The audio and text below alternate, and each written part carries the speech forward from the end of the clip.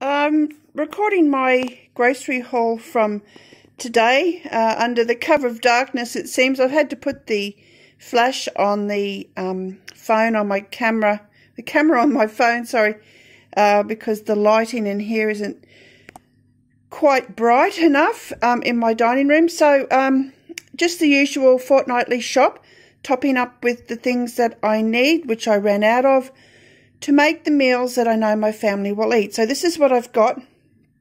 A lot of broccoli that was on special, capsicum, a small sugar loaf cabbage, bananas. I've somehow got 2 packets of potatoes.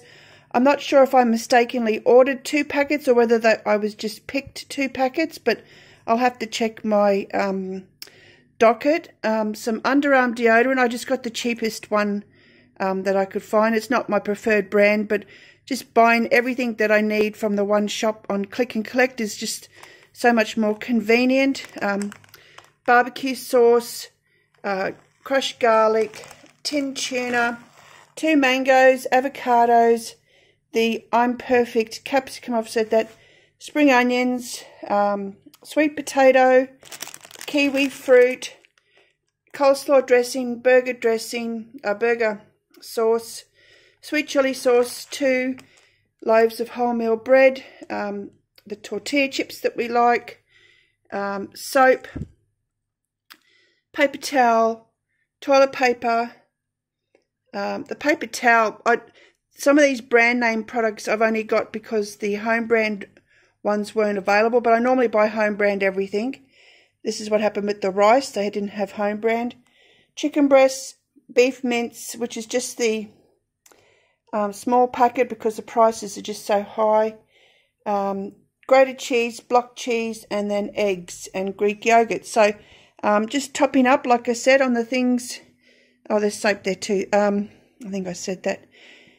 Everything that we need, fruit and veggies, is always fresh every week. I try to freeze it as soon as I get it to maintain freshness, or if I need to use it in its current state, I'll use it up as quickly as I can in the first week. Stock up on bread and milk as required, and that was it. And I think this was up around $130 this fortnight. And if you'd like to know more about how I can manage to keep my grocery budget down to $150 per fortnight, please join the Shop Smart Eat Well Facebook group, because I share all my evening meals there and share lots of other tips. Plus, if you'd like to find out how the Shop Smart Eat Well program works, click on the link in the description and you can find out for yourself. Thank you. Bye.